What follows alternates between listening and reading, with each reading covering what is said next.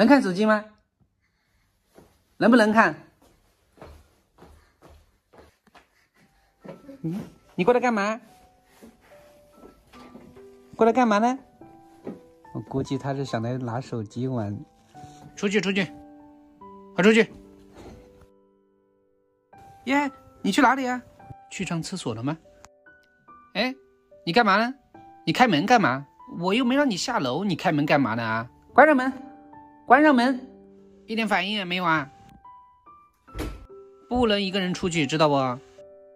还站在那里干嘛？还过来，老老实实坐在这里，吃完东西再说。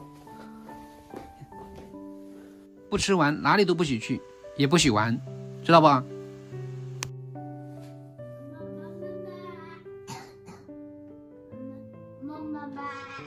他又来了，又来缠手机玩了。干嘛呢？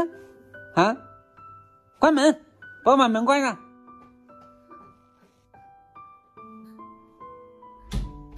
等一下，他肯定还会进来的。哎，手机不给他，他就会一直这样缠着你。奶奶经常跟我说过，说你不给他手机玩的时候啊，他就会很烦的。如果我这会儿拿了手机给他，他肯定乖乖的坐在那里去了。不要动，关门，不要来打扰我。关门。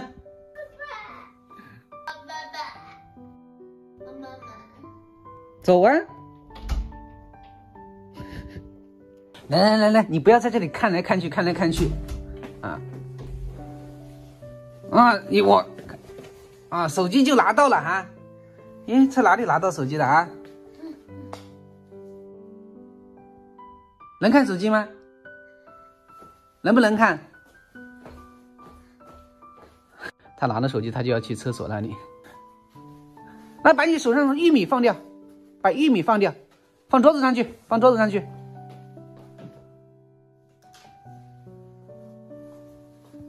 啊，那你自己进去，自己进去上厕所吧。哎，那我把你手机拿过来。啊，哼，你看见没有？就看他这个样子就知道。开灯，开灯。每次让他开灯，他的眼睛就是摆设，又打不开灯了，又按错地方了，按错地方了，按这里。上面，他这不是急着要上厕所，他就是纯粹的想为了玩手机，按错地方了，这个地方看到没有？手机先给我，把裤裤脱掉以后我再给你。你看见没有？这就是西西想玩手机的时候一些举动。他知道我不会让他拿了手机坐在那里玩，每次给手机给他都是让他去上厕所，所以他这一次在门口。